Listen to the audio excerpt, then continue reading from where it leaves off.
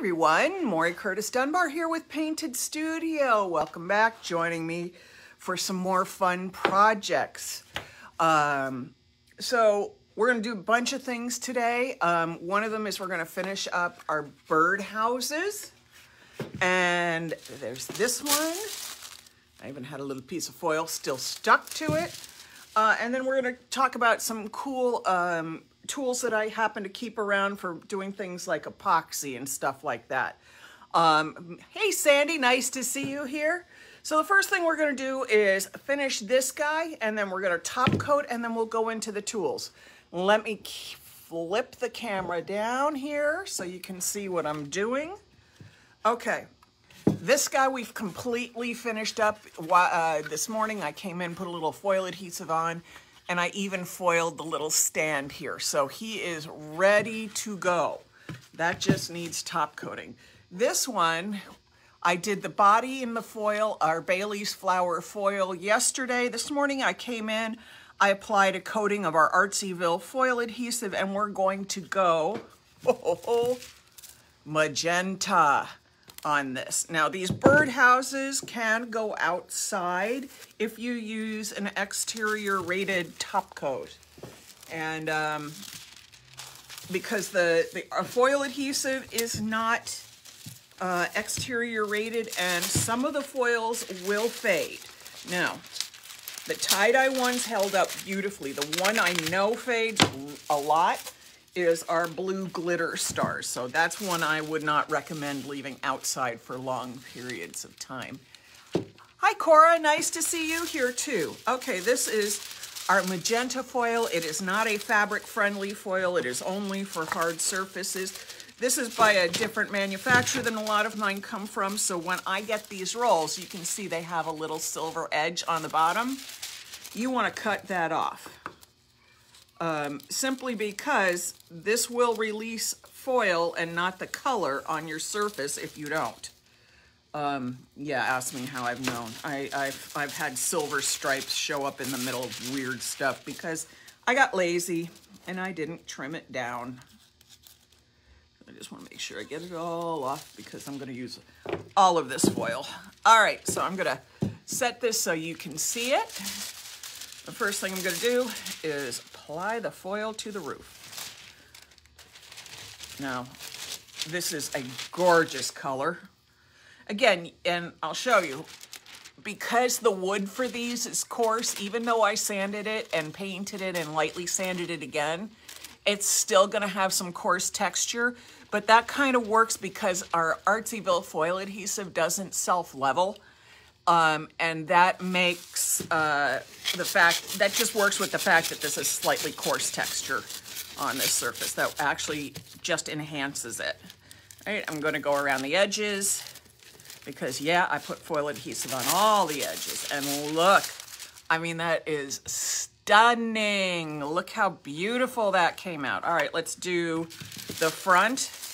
Now, I will probably be turning this in ways where you can't see everything. And for very good reason. This is an awkward shape with the gabled roof and everything, and sometimes I just have to get at it in different ways. And oftentimes when I'm working on small pieces like this, I like to cut my foil into smaller pieces. It makes it more manageable. Plus I get a lot more edges where I might need them. And I'll show you what I mean by that. Ooh, I dropped a piece. Okay. So by edges, I mean this kind of an edge here. So if I want to get neatly into that crease area here where the gabled window is, I'm going to do that. Now notice I'm not going all the way up to the edge here and here. I want to leave that a little soft because that'll help me when I need to come back in and fill in the rest of the pink to not have a seam. There we go. Oh, that's nice. And then I'm going to come in here.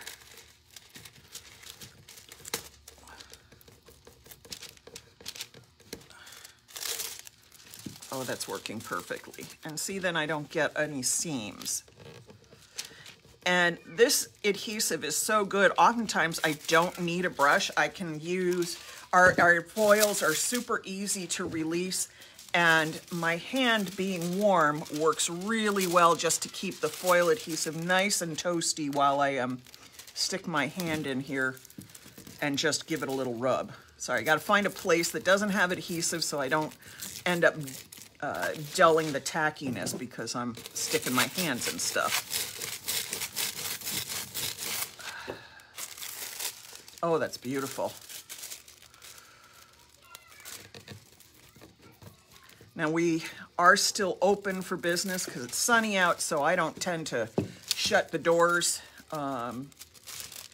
if I can avoid it while I'm still here working, because I've had people show up when I was here working at 10 o'clock at night and buy something. So I just try to make sure I keep the doors open for as many hours as possible. Okay, let's get this little dormered window. Oh, yeah. Sorry, no, I keep flipping this in ways that you're not necessarily seeing what I'm doing. The problem is, if I flip it where you can see it, then I can't see it. So I'm trying to give you some good angles here, but I may not do very well. Okay, let's get up under the window. Give a little rub here. Boy, the kids are having a great time outside today. It's beautiful out. Warm and sunny. Okay. All right, let's do this.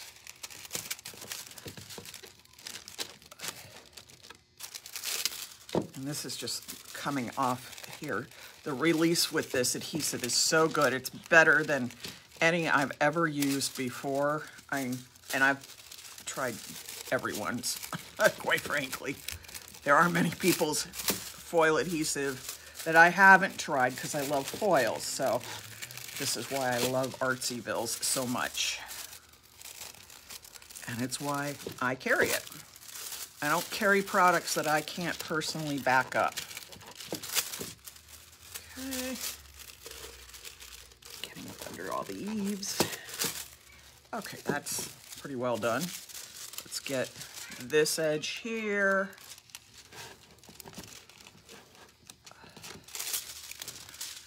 And then up under the eaves.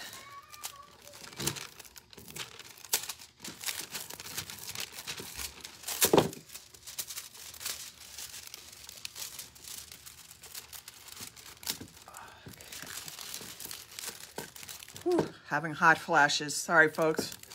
It's perfectly comfortable temperature in here, except right now when I'm talking to you, because I'm having a freaking hot flash. Lush. Blech. Somebody had an idea that a 57-year-old woman enjoys being overheated all the time.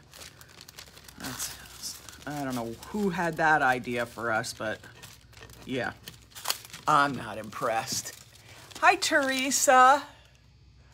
And Grace, nice to see you. Sorry, I do not have my iPad up and running. I ran the battery down to next to nothing, so it's in the back charging. And so I'm just sort of peeking up under the phone, looking at the screen to see who's here. This is going to be so cute. Okay. And I'm going to get up under the eaves. And this is really what it takes. This is not always fast, but imagine if you had to, you know, do this by hand and then wait for it to dry and do more by hand and wait for it to dry. This is such a fast way of getting such a terrific result. I'm gonna cut this one in half too. Whoops, let's not have it stick to everything.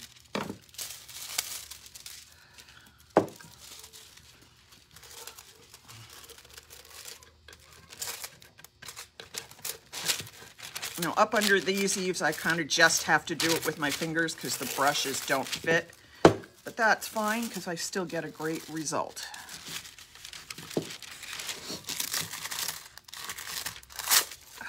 Okay. Let's see, where are we at? All right. Let's work on the bottom of this. Let me turn this again so you can see it.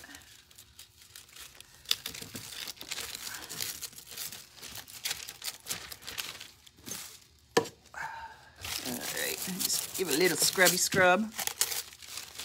Oh, that gave a good release.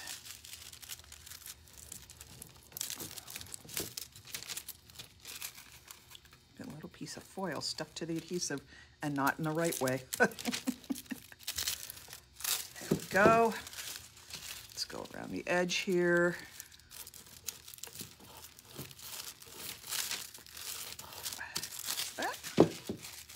Oh, stop sticking to things. How many of you talk to your projects like I do? I haven't made it through a project yet where I haven't talked to it. Either I'm saying nice things or I'm cursing at it. I'm not sure. You know, given the day, it could be either result. All right, let me get up under here, under the roof.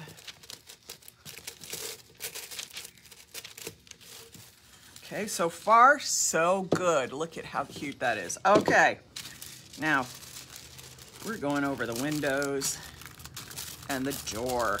Because yes, I foiled those. I even foiled the stairs, but that's going to take a little extra work to get that released.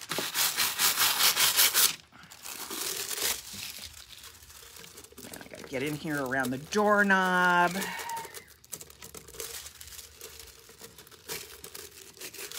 I mean, already so cute.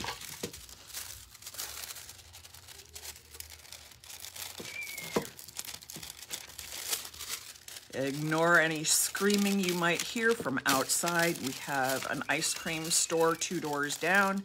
So as soon as the kids get finished with school, they all come running down this way to the ice cream place. And they can be a little loud, but it's happy loud. So it doesn't really bother me unless they're throwing their bikes in front of the doors and stuff. We've had a little bit of that happening, which, you know, I understand kids. I love kids, had them, had one of my own.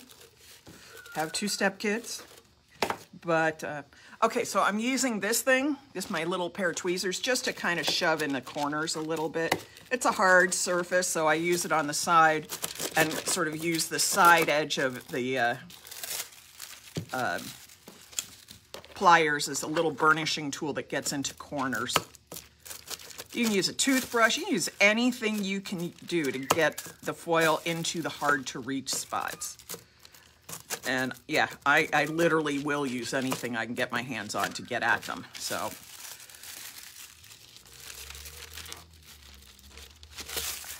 oh my gosh, so cute. Let me just get this front edge and see if I missed any of the side edges.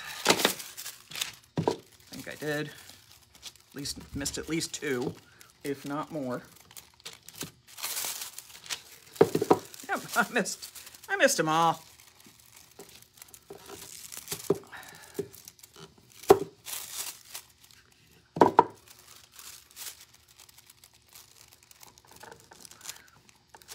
But now you can see why I would have cut them into small pieces. It gives me a little more control, especially when I'm working in small spaces, but oh my God, how cute is this? So we have our blue log cabin, we have our pink townhouse. The next thing we have to do is top coat them with an exterior rated top coat so that they can be used inside or out. So I have my AquaGuard gloss right here. Now clearly this is in a faux effects jar because I tend to pour gallons into smaller jars to make them easier to work with in my studio setting. We sell it in quarts and in gallons. It's on our website. If there's none there listed, give me a call, we'll get it in. Okay, so I'm gonna come in and I'm gonna start top coating. Now, because of the metallics, I go for the gloss because I don't want the shine to get dulled. Satin or a dull top coat would just totally kill all this beautiful metallic sheen. All right, so we're just gonna keep painting.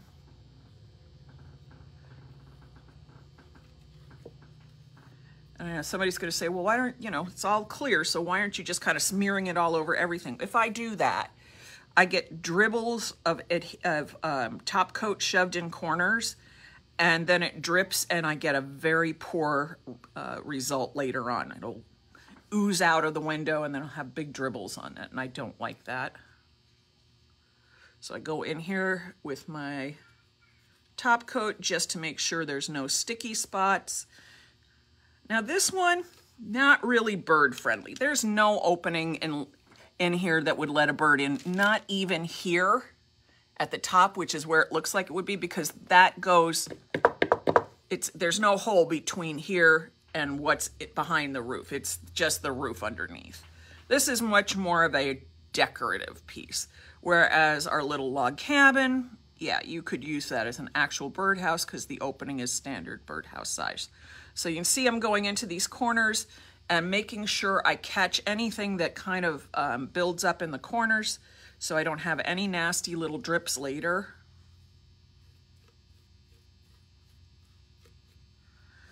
Okay, let's get up here because I can't remember if I did this, so if I did it already, all I'm doing is doubling up my top coat. That's what happens when you start talking while you're painting. You don't always remember what you painted. All right, I'm gonna put a little top coat right there.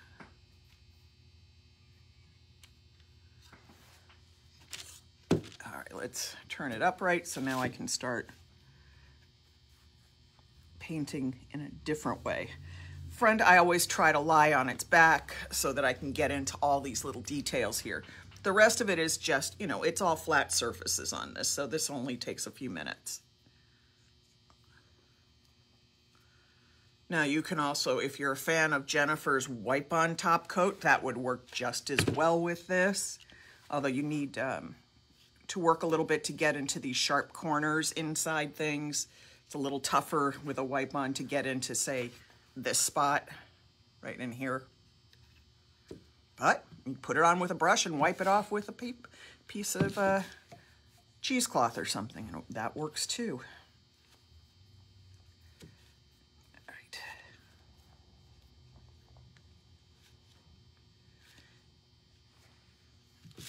Okay, let's do this. I don't remember, did I get down here? Nope, I didn't get down there. Top coats can throw you because you won't realize you've missed a spot until you grab it and it's the only spot that hasn't been sealed up. Ask me how I know. I make the mistakes so you don't have to.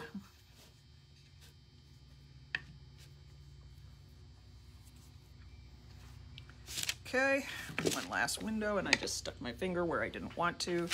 Usually I move, once I've painted something like this, I usually move it with my finger at the base because then that won't leave fingerprints. But no, right now I just grabbed it and, you know, stuck my finger in the middle of it. Also, I'll stick my finger in that little round opening at the window so that I can move it around without ruining my top coat on it.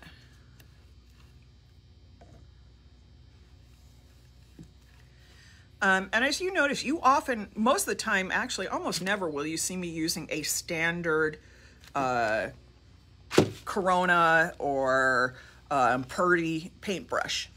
I like art brushes for painting furniture and small projects. The bristles are finer, you can reach into it better, and I find that personally that they hold up better. Purdy's are really great house painting trim brushes and stuff. It's not what I would use to paint furniture and stuff. It's not my go-to. My go-to are the brushes that I carry, or I go and, I'm a paintbrush junkie, so I have brushes from all kinds of manufacturers, like Pierre Finkelstein, and who makes great decorative finishing brushes, and I have Lowell Cornell and Dick Blick brand, and oh god, all of the brands, Winslow, anybody's brush you can think of, I pretty much have them. I got so many I couldn't even tell you what brands. This one happens to be, what am I looking at? This is a Robert Simon's White Sable. It's lovely for putting on top coat because it's got a nice flexible brush, and it holds a lot of top coat without squishing it everywhere. So I really like it. It's one of my favorite brushes for things like this. And I gotta work to get some top coat on under here. It wants to suck it right in and not stay sealed. Now I'm making this whole thing glossy, but if I wanted my body here that was just stained, if I want that to be duller, I can step down my top coats. By stepping down, what I mean is first you apply gloss, then you apply a satin, then you apply a dull. And what that does is it allows the matting agents to disperse evenly without causing clouding or fogging or blushing, whichever term you're familiar with. I'll decide tomorrow if I'm going to step down the shine. Right now my goal is just to get this sealed up now, and I can look at it once it's dry and decide where I want to go. Because I do that a lot too. Things that look like they are where I want them when they're wet. Sometimes when they dry, I'm just like, no, I need to do something else with that. And this also gives me a chance to get up under the eaves. I'm going to flip this up for a second and see if I've missed anybody's questions. No, and thank you, Gracie. I appreciate the compliments. Yep, everybody's getting what I'm putting out today, so there don't seem to be a lot of questions. That's awesome.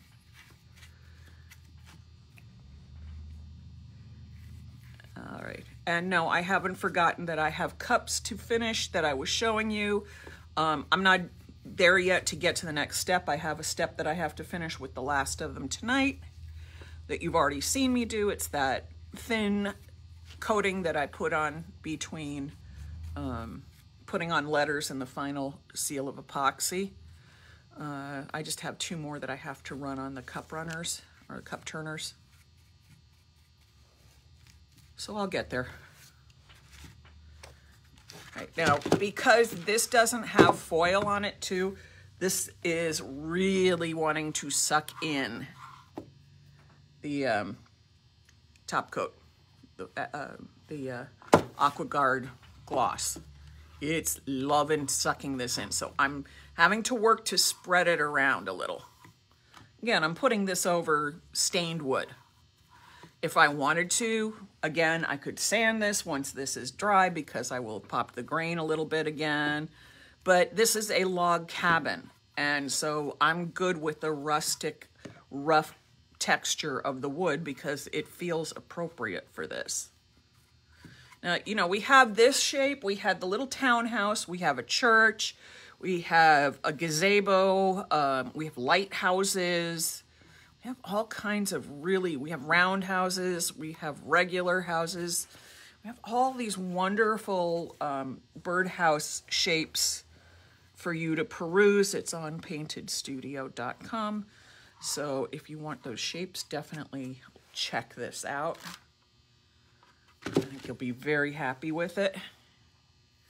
And we even put together bird kits for you, where we send you kits with a couple feet of foil, some paint, some adhesive, and some top coat. So yeah, birdhouses are awesome.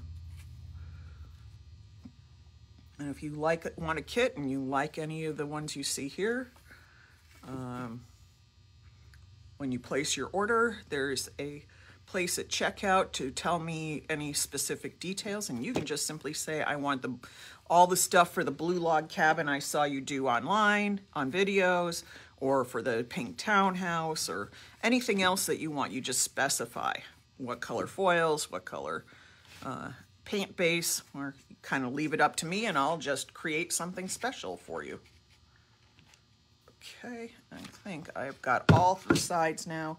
I just got to go around, check to make sure nothing's gonna drip, because there's the one thing that seems to always ruin a really great project is when you come back a little while later and find the whole darn thing has had saggy drippings of something. Nothing kills a great job better than that. All right, so the next thing we're gonna do is I'm gonna paint the base. Now I could paint from the top down, but I actually need to be able to grab onto the roof right now to move this around.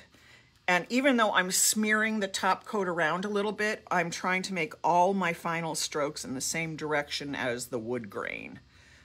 It just provides a nicer finished look.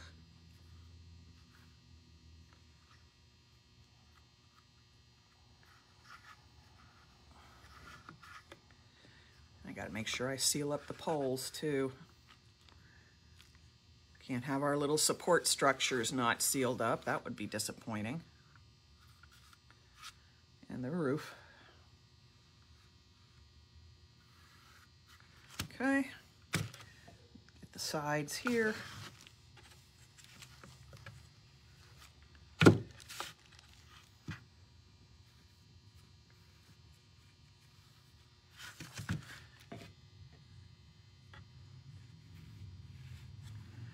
Now again, reminder, our Saman water-based stains are not exterior rated.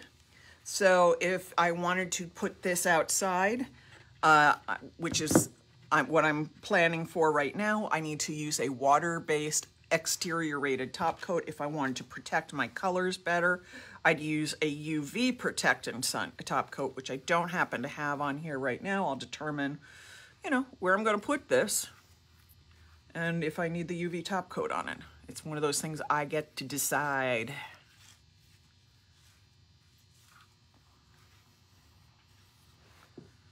Okay, let's turn it this way, get the rest of this done, and we will have 2 birdhouses completed, top coated, and ready to roll. Now, obviously, none of these have holes drilled in them for hanging outside. If you want something like that, again, you can do it yourself. You can easily run a drill through here, or you can ask me and I'll drill a hole somewhere and set it up so that you can put an eye bolt in it, and that'll be great. Heck, if you want me to, I'll see if I have any eye bolts and I can put them in. I have jewelry ones. I don't think I have any that are the right size for this right now. Just, you know, in my piles of stuff. I might have in my toolkit that is in storage at the moment with all the fire remission, but I don't happen to have it right here in the studio. Okay, I know I have the lid for this top coat somewhere. Where on earth did I put it? Well, we're gonna just set that to the side, and then I'm gonna flip this up. Oh, you're just having fun watching me make the mistakes for you. That's what I'm good for. Trust me, I accept my role is watch me make the mess so you learn what not to do. Oh, look, I found my lid. I flipped my lid, I found my lid. You can tell it's hot right now because I'm getting these little crazy curly bangs, like little spiral curl bangs. They're not easy to see through. Okay, I'm gonna share a couple of my favorite new things that I have been using with doing epoxy. Now, this is gonna be nothing new to anybody, but using these silicone stirrers, this was sent to me as a gift, but they're very inexpensive. You can get them at the dollar store. Means you don't constantly have to throw away mixing sticks, which I normally do. So you can use this over and over and over again, and when it gets too thick, you just peel it right off of here. The next thing is, if you have lots of little tiny details to shoot into your design, on Amazon, you can buy plastic syringes, no needles. See? I got 100 of them, I think, for $10. And since I pour a lot of epoxy, that's a great deal. You can order them in much, much, much smaller amounts. Now, this was the genius tip from a friend of mine who I saw do it on her page. I haven't done it yet for me, but we here in the studio, because we have a pet store next door, so we often have flies. He had crickets, so sometimes we get crickets hopping through here, and it's not great if you have them land in your epoxy. You've seen pictures of me doing this before. Nobody wants to drill fly guts out of epoxy. There's these things. These outdoor table covers for food. You put your epoxied items underneath this and the bugs can't land on them. And for me, I'm like, oh, this is a little bit of the best idea ever. So I think, again, I bought a package of 6 of those, I think for $9. So they're very affordable, very useful, and very easy. Those both come from Amazon. These you can get at the dollar store. So if you happen to have cake covers and stuff at home, you don't want the covers that are glass. You don't want to put it under glass. You need air circulation. But you definitely, if you have issues like I do, or if you're doing a lot of work in the garage where there's things that crawl around like spiders, or you might knock something over, yeah, you want something like this. Look how easy that is. Now this will cover a whole lot of projects for me. So I'm thrilled. I'm so excited that these arrived today because I have a whole lot of stuff that after I get off with you guys, I'm still pouring tons and tons of stuff every day because we have this farmer's market booth that we're going to be doing several weekends over the summer and in the fall. And I need to make sure I have merchandise made for it. So this morning I spent the whole morning making earrings. Anyway, I think that covers everything. If you have any questions, you know to post them in the comments, and I'd appreciate any little sprinkles that you want to do because that would be fabulous. And meanwhile, have a great day, everyone. Talk to you later. Bye-bye.